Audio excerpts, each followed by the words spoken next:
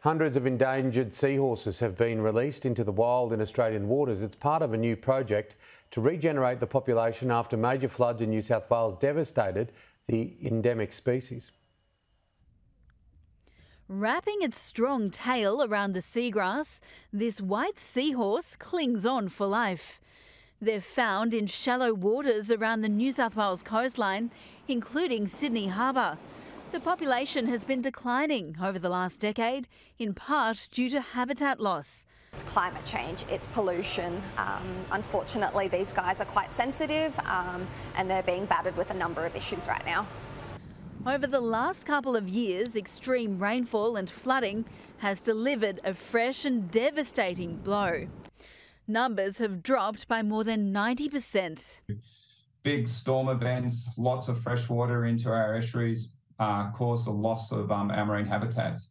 The seagrasses, the sponges and the corals where the seahorses live, they died off because of the fresh water from the floods. At Sydney's Sea Life Aquarium, behind the public display, the tiny creatures are being offered a new lease on life.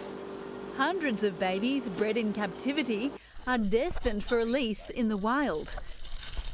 300 graduates of the breeding program were released into shallow waters near Port Stephens, north of Sydney, last week. It's hoped many more will follow. These little guys right here are around 10 weeks old, so they've still got a little bit of growing to do, but in another month's time they'll be ready for their new home in something called a seahorse hotel. These steel structures provide vital protection as the babies make their way in the world.